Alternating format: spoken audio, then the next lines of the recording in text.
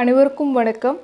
இந்த வீடியோவில் என்ன பார்க்க போகிறோம் அப்படின்னா 2019 நவம்பர் மாதம் 16ஆம் தேதி நடந்த எக்ஸாம்லேருந்து கேட்கப்பட்ட சயின்ஸ் கொஸ்டின் தான் பார்க்க போகிறோம். இதுக்கு முன்னாடி ஹிஸ்ட்ரி, பாலிட்டி, ஜியாகிரஃபி, எக்கனாமிக் எல்லாத்துலேயும் வீடியோ போட்டிருப்பேன்.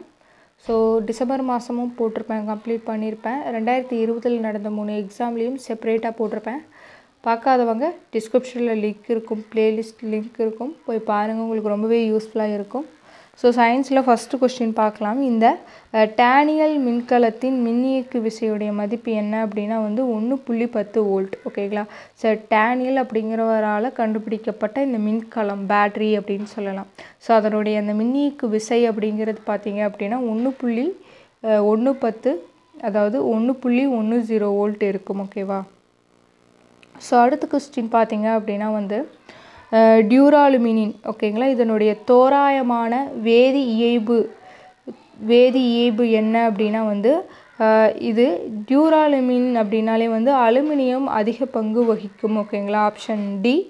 அலுமினியம் பார்த்தீங்க அப்படின்னா 95%, copper Cu copper 4%, Mg magnesium 0.5% and manganese 0.5%. ஓகேங்களா?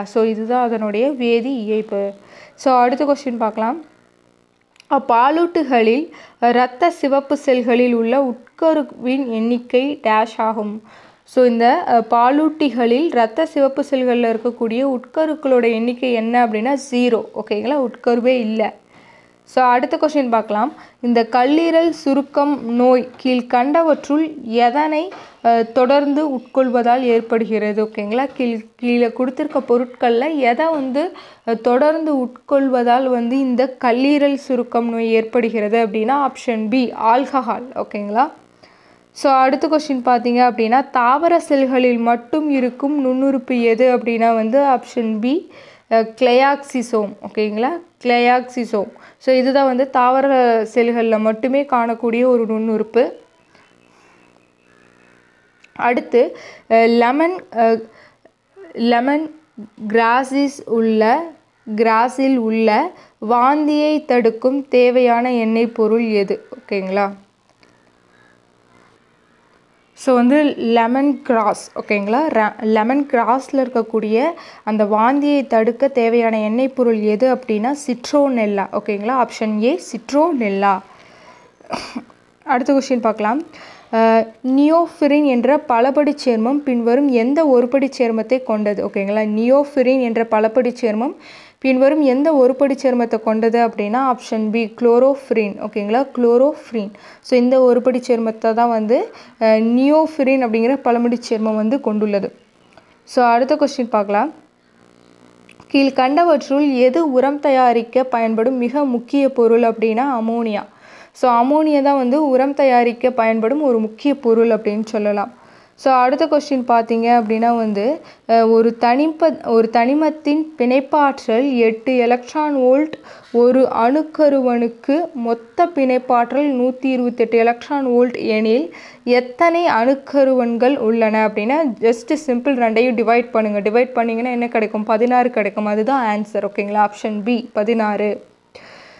அடுத்த கொஸ்டின் பார்த்தீங்க அப்படின்னா வானியல் தொலைநோக்கி மற்றும் கலங்கரை விளக்குகளில் பயன்படுத்தப்படும் ஆடி எது? வானியல் தொலைநோக்கி மற்றும் கலங்கரை விளக்குகளில் பயன்படுத்தக்கூடிய ஆடி எது அப்படின்னா ஆப்ஷன் டி, பரவளைய ஆடி. ஓகேங்களா? பரவளைய ஆடி. அடுத்த கொஸ்டின் பாருங்கள். மீட்சி எல்லைக்குள் ஒரு பொருளில் ஏற்படும் தகைவு அதன் திரிபுக்கு நேர் விகிதத்தில் இருக்கும். இந்த விதியை கண்டுபிடித்தவர் யார்? ஓகேங்களா? மீட்சி எல்லைக்குள் ஒரு பொருளில் ஏற்படும் தகைவு அதன் திரிபுக்கு நேர் விகிதத்தில் இருக்கும். இந்த விதியை கண்டுபிடிச்சவர் யார் அப்படின்னா ஹக். ஓகேங்களா? அடுத்த கொஸ்டின் பார்க்கலாம். ஜெல்லி மீன்களில் தனியாக காணப்படாத உறுப்புகளாவன டேஷ் மற்றும் டேஷ். ஓகேங்களா? எது அப்படின்னா இந்த ஜெல்லி மீன்களில் 9th நியூ புக். ஜெல்லி மீன்களில் பார்த்தீங்க அப்படின்னா அதனுடைய சுவாச உறுப்பும் கழிவு நீக்க உறுப்பும் சேம். ஓகேங்களா? தனியாக இதுக்குன்னு தனியாக இருக்காது, ரெண்டுமே ஒரே இதை தான் பயன்படுத்தும். ஓகேங்களா? இதுக்கான ஆன்சர் ஆப்ஷன் டி, சுவாச உறுப்பு மற்றும் கழிவு நீக்க உறுப்பு.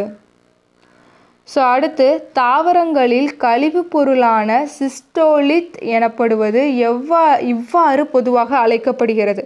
இந்த சிஸ்டோலித் அப்படிங்கிறது வந்து கால்சியம் கார்பனேட் படிகங்கள். ஓகேங்களா, கால்சியம் கார்பனேட் படிகங்கள் அப்படின்னு அழைக்கப்படுவது எது? சிஸ்டோலித். ஓகேங்களா, இது வந்து தாவர கழிவுப் பொருள். ஸோ அடுத்த கொஸ்டின் பார்க்கலாம். ஓகேங்களா, அடுத்த கொஸ்டின் பார்த்தீங்க அப்படின்னா வந்து பைட்டோக்ரோமின் குரோமோஃபோர் எதனுடைய பாலிபெப்டைட்டுடன் எதன் மூலம் இணைக்கப்பட்டுள்ளது? ஓகேங்களா, ஸோ இந்த பைட்டோக்ரோமின் குரோமோஃபோர் வந்து எந்த ஒரு அணு இணைப்பின் அதாவது எது அப்படின்னா வந்து ஆப்ஷன் சி கந்தக அணுவுடன். ஓகேங்களா, இதன் மூலமாக தான் வந்து பாலிபெப்டைடுகளுடன் இணைக்கப்பட்டுள்ளது. ஸோ கடைசி கொஸ்டின் பார்க்கலாம். சூரிய ஒளி மின்கலத்தில் அதிக ஒளி உறிஞ்சுதல், மின்விசை சேர்வி இயக்கம் மற்றும் வாழ்நாள் கொண்ட அதிக கருவி இயக்குத்திறன் தரக்கூடிய பொருள் எது அப்படின்னா வந்து ஃபெரோஸ்கைட். ஓகேங்களா, ஃபெரோஸ்கைட். ஸோ சூரிய ஒளி மின்கலத்தில் பார்த்தீங்க அப்படின்னா அதிக ஒளி உறிஞ்சுதல், மின்விசை சேர்வி இயக்கம் மற்றும் வாழ்நாள் கொண்ட அதிக கருவி இயக்குத்திறன் தரக்கூடிய பொருள் எது அப்படின்னா வந்து இந்த ஃபெரோஸ்கைட். ஓகேவா, ஸோ இதோட சயின்ஸ் கொஸ்டின் கம்ப்ளீட் ஆயிடுச்சு. ஓகேங்களா, ஸோ இந்த வீடியோ உங்களுக்கு யூஸ்ஃபுல்லாக இருக்கும் அப்படின்னு நம்புகிறேன். நன்றி, வணக்கம்.